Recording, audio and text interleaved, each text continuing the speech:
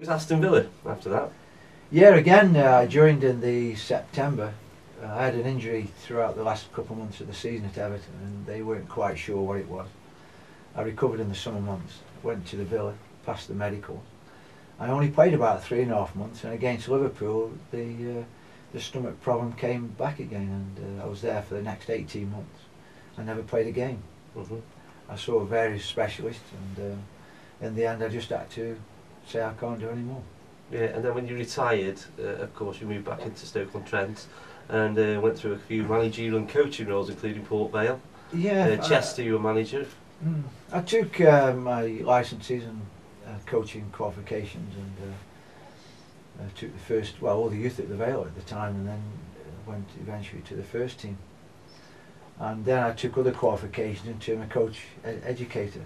So I used to coach the managers, teach the coaches how to coach, and coaches, and that was something what I still do to this day now. I staff all the A licences in the summer, so that's quite good. Yeah, and I've just mentioned you at Port Vale, you're under Bill Bell, who sadly passed away recently.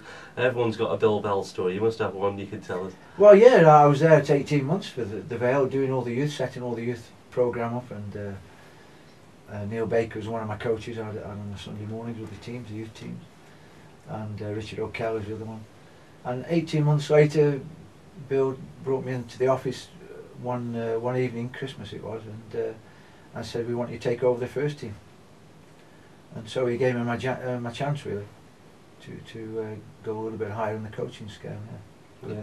Oh, brilliant. And nowadays, you took up Taekwondo recently. What made you take up Taekwondo, Mike? Come on. And all the things, you're an ex-footballer. I must have been mad. All my mates were saying, what are you doing? We take up golf, and here you are, you take up Taekwondo. But I've always liked the active side of sport, and I did tennis for quite a number of years when I finished football. And then I went to Kuwait. I was coaching in Kuwait for 12 months. And one of the sports in the club itself was Taekwondo, and that's when I took it up serious. Yeah. I started training 6 days a week. You had a bit of practice in the 70s against some of the players there, didn't you? Very hands-on. I think that's where it must have come from, initially, yeah. And you had a chance to represent the Team GB for over 60s, we could say it. Well, yeah, well, I've been doing it now for about 19 years. And again, I'm an instructor, coach instructor, and I've got my own academy now in Chesterton Community Centre every Monday and Thursday evening. Which is where you were from, Chesterton as well. Yeah. A return, so, full circle. Yep, I give something back to the community, and how, I'm really delighted, and I've been given the opportunity to do that. But yeah, 19 years I've been doing it, and took all my grades in that. I'm 3rd dan black belt at the minute, taking my 4th dan next month. So it's something to look forward to, really. It's tough, but keeps you focused.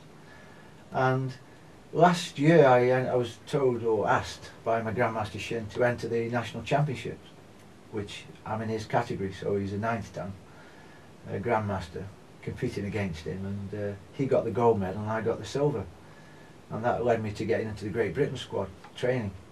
So I've been doing that for 12 months. And then 2-3 weeks ago, the National Championships came round again. Grandmaster Shin didn't compete this year, so that left the door open, and I managed to get the gold medal. So I kept my place in the Great Britain squad this year. And 2 weeks ago I was in Nottingham on the elimination process through doing well in the Nationals, and actually made the European team that's going to be competing in Alicante in Spain next month. Oh, it's a perk as well. So it's yeah, a massive breakthrough for me, really. So that is amazing. That's amazing. So yeah, people come down and see you in Chesterton. Lucas, you're right there, mate. You've been sitting there very quietly. I've been listening in. Lucas is our work experience guy. You've just heard that Mike is a black belt. Okay, so be very careful, because we're giving you 3 questions to ask an England legend who played for Stoke, and no pressure on you at all. So you go for it, mate. Shoot, okay. Well, you've seen Stoke play quite a few times this season, so I was wondering, are there any players you want them to sign this year? You think they should sign? What, for next season? Yeah, for next season. Well, I think I said earlier that I don't think the supply has been coming from wide areas. Yep. I think there's been a little bit of a disappointment this season with Kitely. He hasn't really hit the form book in terms of playing every week. Etherington's been out injured. And so really I think that's been one of the major concerns for Stoke this season, as a wide player. I think they probably need a wide player. And I've always said, even beginning of the season, before the season started, probably somebody like Hernandez or Suarez or Aguero, that type of player. Michael Owen came in, but he hasn't. He's that similar type of player who gets in behind defences and around the penalty area. And I think that kind of player, again, I would like to see. Because again, they haven't scored that many goals, and particularly away from home. And when I was coaching at Stoke in the 90s, we had a Mike Sheeran, who we weren't in games. When Lou Macari was manager, I was his coach. We weren't in some games at half the time, and he would just pop a goal in from nothing. And he was that type of player who create half a chance and finish, a really good finisher. So I think those are two players where probably Stoke need to be looking at for next season. Yeah. Okay. Next question. Staying on top of current players, seeing as you played back in the day, you played as a left back mainly, didn't you? Who would you hate to have marked nowadays? Hate to have marked? God, blimey.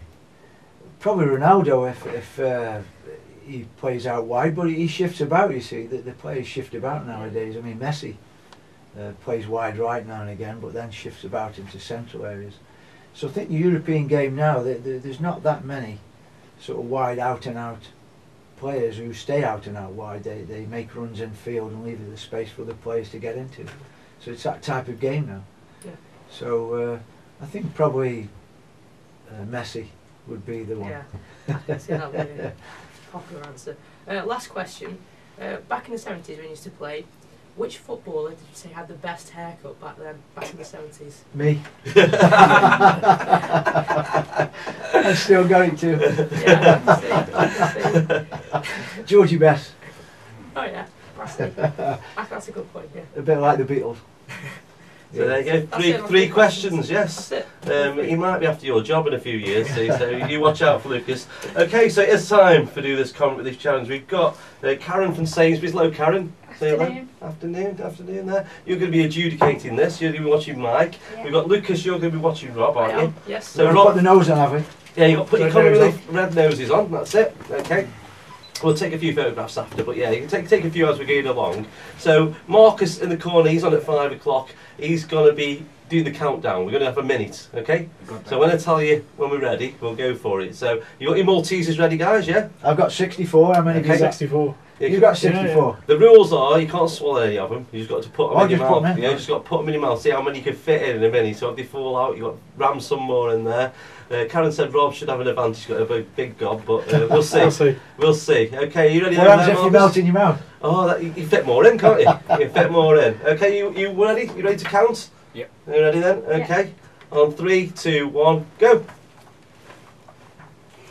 And I can tell you, listeners, they're going for it full style. Rob's sort of going for a technique of putting him in his cheeks like a beaver. Mike's doing quite well. They're laughing at each other now. Okay. Are we stuck? How many have we got now? Keep going. Can you keep watching? Are you counting, Lucas? Yeah. How many has he got? He's not cheating there. No. How long have we got, Marcus? 25 seconds. 25 seconds. You keep the countdown going. Okay, it's looking good. I think they're getting to the limit now. We're struggling. This is a good picture opportunity now, Karen. Quick, keep snapping away. That's it. Get him. Oh, the noses fell off. Okay, how long, Marcus? 44 seconds. 44 seconds. So we've got how long left? 15 seconds now. 10. Okay, 10, 9, 8, 7, 6, 5, 4, 3, 2, 1. That's it. We're over. Okay, you have to put them somewhere. Spit them back in the bag. Put your red nose back on. So, let's have the countdown. Oh, Karen's taking a photograph. So first of all, Lucas, have you counted them? Come back to me. Right, okay. Now. You're counting them up, are you? Okay, come back to you. Karen, how many did Mike fit in? 33. 33. 33? 30. 32? 32. He's still got them in, that's a problem. 30. 30. So we've got 30 from Mike. Okay, have you counted them, Lucas? I have. Is it close? Very. Very close. How many is Rob playing? 31. 31. Oh! He just does it. So well done, guys. The first Comic Relief Challenge of the week. Well done, Mike. That was anyway, the next question, Mike. We're going to our break and then we'll say thank you anyway. But we're just going to have to spit all these Maltesers out. But what a great effort that was. That's like one every 2 seconds, isn't it? Tense. Go to Malteser. I'm alright, thanks. I'll just spat back them ones.